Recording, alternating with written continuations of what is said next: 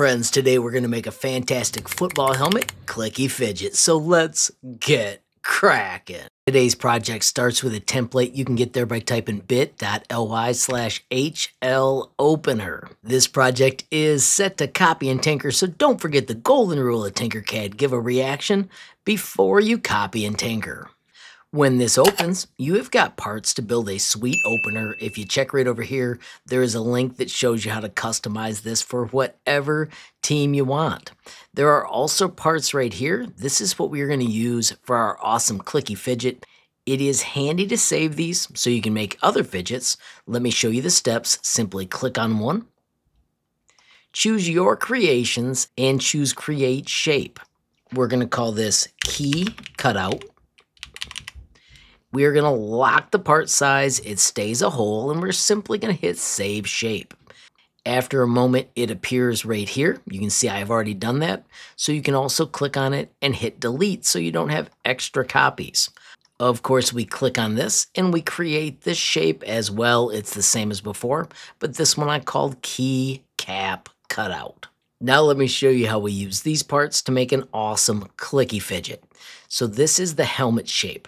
Right now, if we check its measurements, it's 70 by 60. Fidgets are cooler in I like to make my fidgets less than 50, so I'm going to shrink this down into the 40s. I'm going to shrink this down to 40 by 50.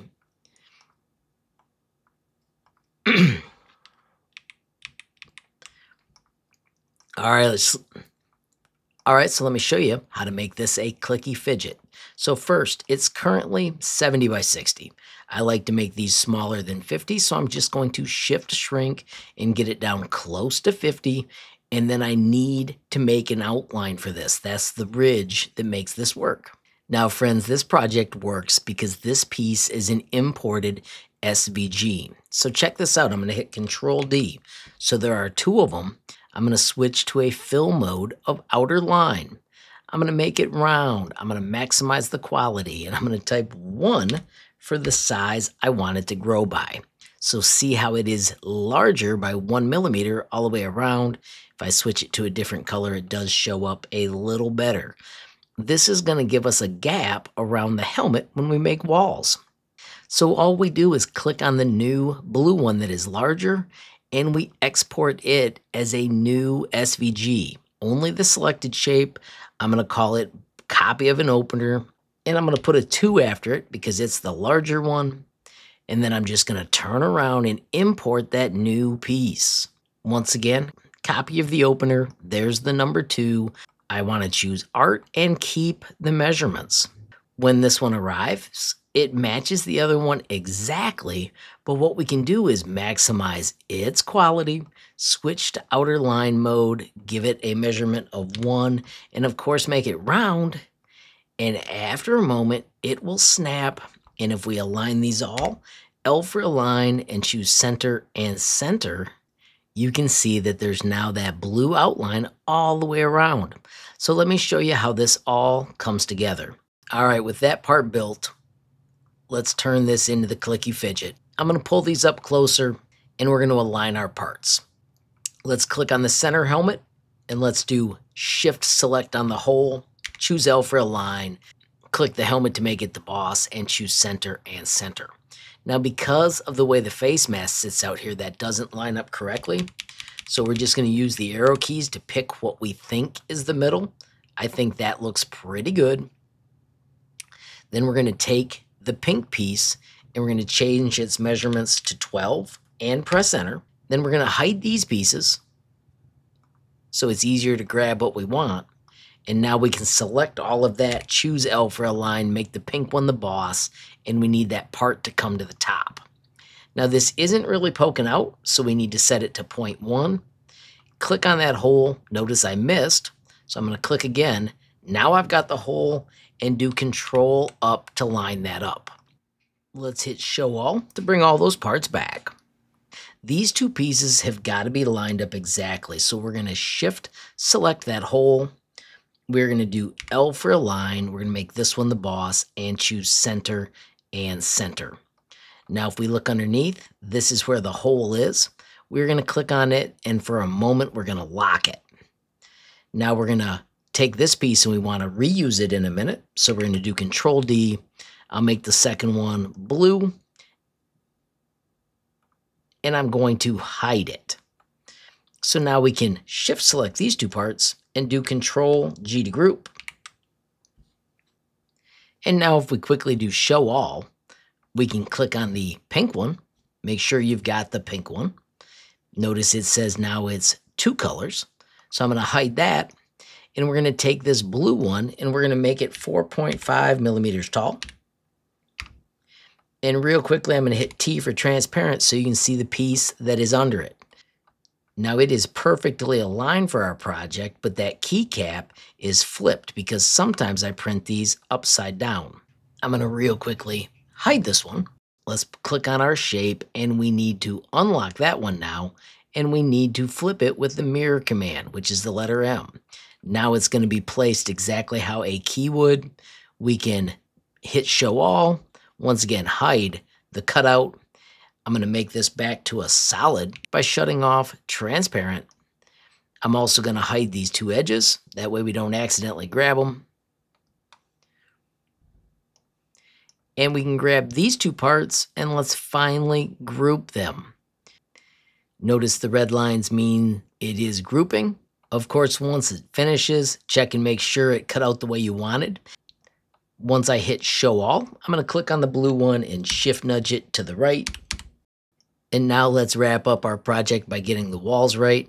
Remember we set this to 12, so we need to click on this one and make it 12 as well.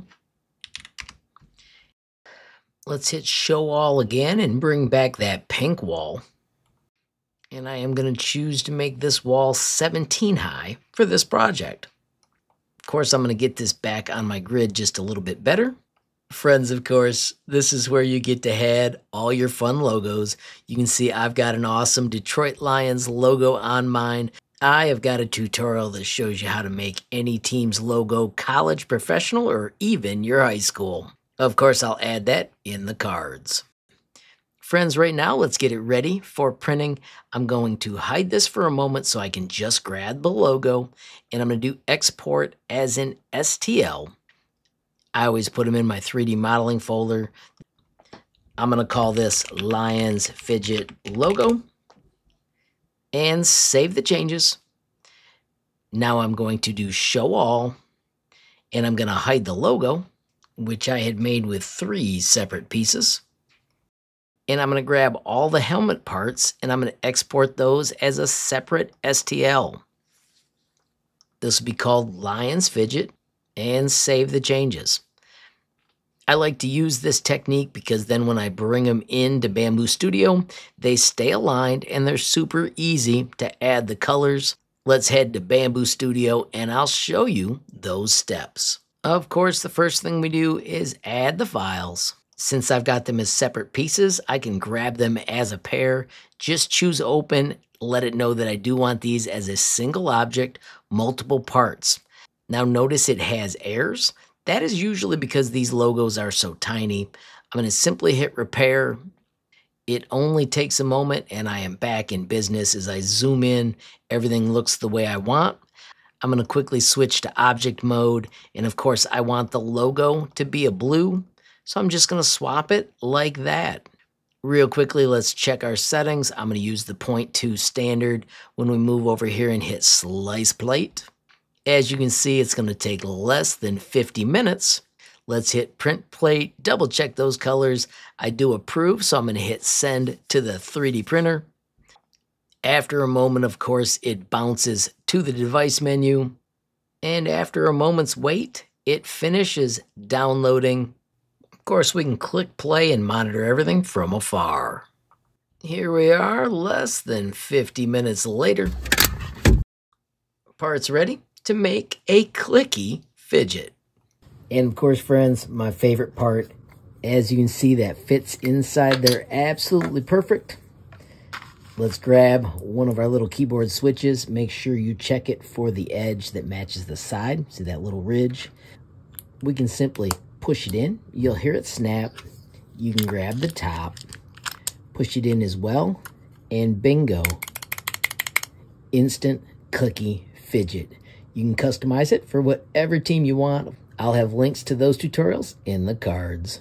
Friends, of course, I hope you enjoyed the video and you're having a blast with your little clicky fidgets.